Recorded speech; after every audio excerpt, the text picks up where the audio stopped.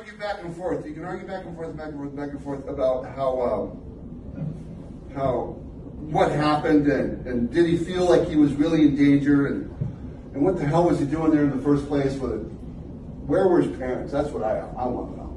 Okay, and so that's arguable. That's what the trial is about.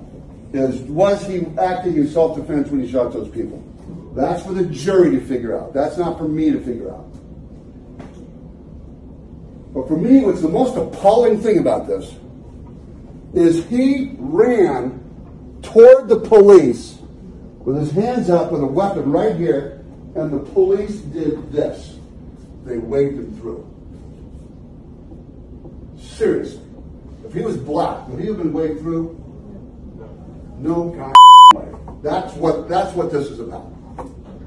It wasn't about that. It's about people seeing people differently.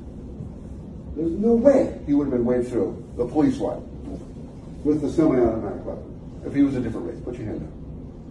It's my turn. Okay? Okay, so now, he's on trial, third day of jury deliberations. Okay. Something will happen the next couple days. All right, it's worth watching in the news, people. Okay. That is an example of racism. That's an example of racism being used as a weapon, not weaponizing racism. Okay? Racism exists. White guys like me don't see it because it's not part of my experience. Okay?